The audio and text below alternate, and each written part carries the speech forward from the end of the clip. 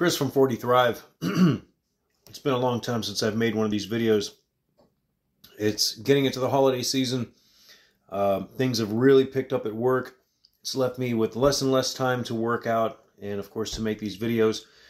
And I feel like it's really easy this time of year to just go ahead and just give in to the fact that it's the holidays. You're not going to be running outside with your shirt off as much. You're not, likely to be judged for putting on a few extra pounds. So it's really easy to give in. So what do? That's when I double down on doing strict keto or carnivore. I have been working out maybe twice a week if I'm lucky. I don't get to consume nearly enough food just due to the demand of my job.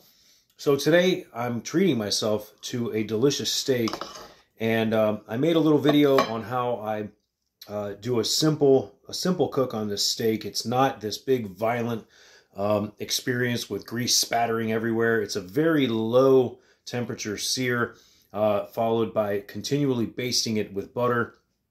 At the end, I just hit it with just a little bit of garlic as well as some oregano. Not the end of the world, but I mean, I just got to show you, this steak is as tender as a marshmallow. Please follow the link to see how I made this steak. It is really simple, really delicious.